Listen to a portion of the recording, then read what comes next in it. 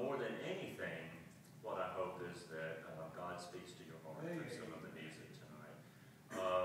Which kind of leads me into the next couple of pieces I'm going to play.